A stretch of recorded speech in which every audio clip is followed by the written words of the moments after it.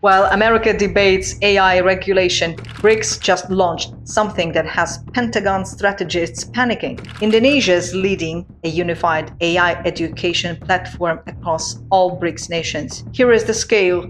Indonesia alone has 50 million students and 3.3 million teachers getting AI training. Multiply that across China, Russia, Brazil, and India. US military experts just admitted we are not ready for deception campaigns of the future, while BRICS creates collaborative AI warfare capabilities. The timing isn't coincidental. As BRICS builds integrated AI systems for education, US defense analysts warn about falling behind in AI-powered military deception. America is focusing on ethics committees, while BRICS trains millions in AI applications. One bloc is preparing for digital warfare, the other is still forming committees. Which approach wins the AI arms race?